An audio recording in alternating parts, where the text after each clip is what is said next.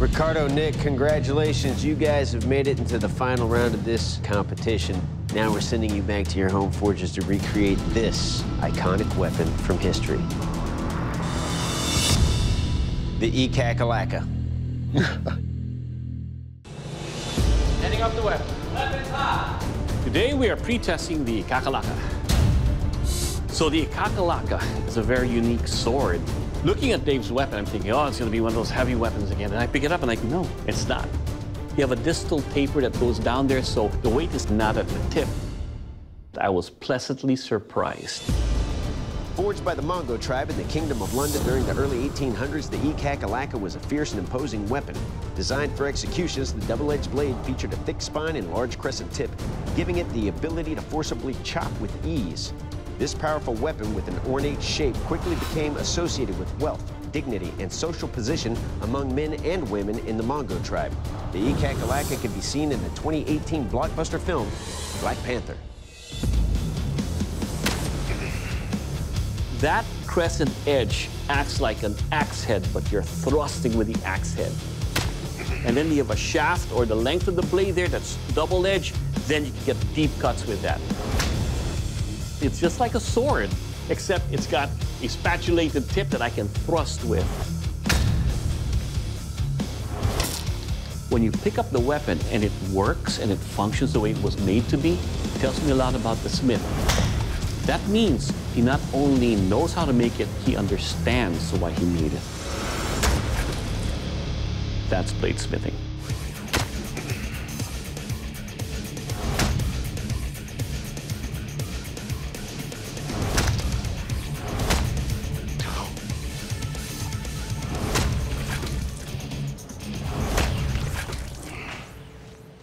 So having that crescent head also gives you some curved edges to that. So one of the things we're worried about is you can get snagged. 1, 2, 3, a point. So in wielding this, if I'm going to be slashing or chopping something, I got to make sure that I use the shaft and avoid the tip. If I'm thrusting with it, no problem. Okay. The whole weapon has to work.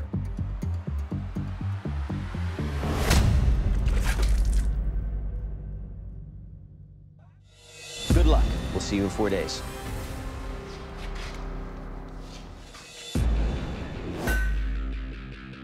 My name is Nick Hicks. What I like most about bladesmithing is the artwork behind it. Being able to take something most folks would look at as a piece of junk and turn it into something beautiful and usable, I think is the ultimate artwork. I cut the 80 CRV at an angle to establish my scarf weld so that when I stack those billets up together, I'm going to try and mold those down into the original blade to make a crescent. All right, slowly but surely. Plan is to move a lot of steel, get this thing shaped, hopefully quenched. It's gonna be a big, heavy blade. The weapon was made as a serious chopper. It will be heavy, but when you get it in your hands, it will be a commanding tool. I'm gonna make sure our quench tank is gonna accept this. That's pretty good. The time is definitely an issue here, so I have to get this thing quenched. I think we're pretty good. I'm elated. It's straight, so I'm feeling great right now. So I'm going to take the black walnut, I'm going to start working it up. We've got to get this hourglass design into it. We're going to put our butt cap on, our pommel cap, and then we're going to weld it and attach it up so that it'll be strong and tight and ready to go. I want the end of my handle to be protected as much as I can. I've got everything all together, so now just comes really working on that edge as much as I can. I feel a tremendous weight lifted off of my shoulders. My name is Ricardo Villar. I'm originally from Brazil. I immigrated to the U.S. 2 years ago. In Brazil, people know about me and my knives, but in America, nobody knows me. If I do well in this competition, people in America probably gonna know my name too. I'm using water on the anvil just to make the teeth a little cooler. This is a very old technique to give me the control to make the shoulders better. The tip is done, time to get into the oil. That's hard. I have a blade that's good to turn in, but I think I can do better. So let's turn on the forge and start over. I love so much this job that I'm making twice. What took me hours before, it just took me minutes this time. And now I'm done. I love when a plan comes together. I quench the second blade. The blade is straight, it's hard, and I'm much more confident in the second project. So the second one is the one I'm gonna compete with. What I did different in this blade is it has a different edge geometry and a harder temper. Everything is coming together. Now it's time to go and see how does it gonna perform.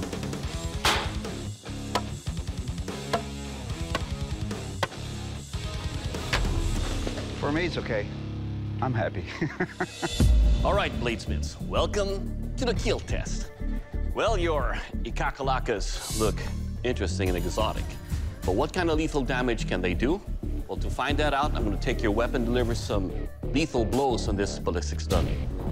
Ricardo, you're first. You ready? Yes, sir. I'm ready. Let's go for it.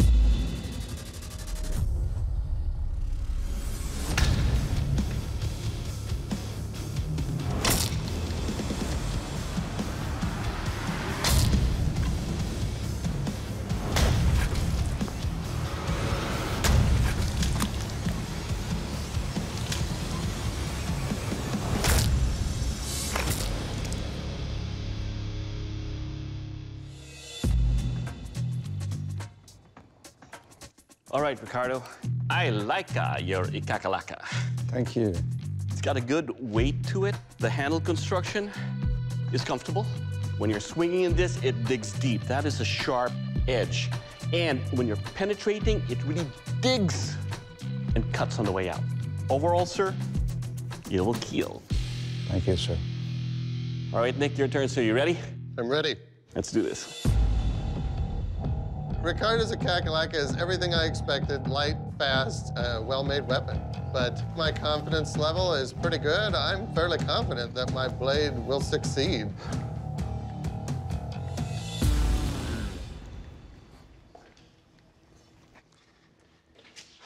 The minute you pick up this weapon, I feel the stress on my wrist, my elbows, and my shoulder. It's so forward heavy. Tell me what you feel. Front shoulder. I'm trying to swing this over and over. It's gonna be tough. And that's a tendon ripper monster. And it's not looking good.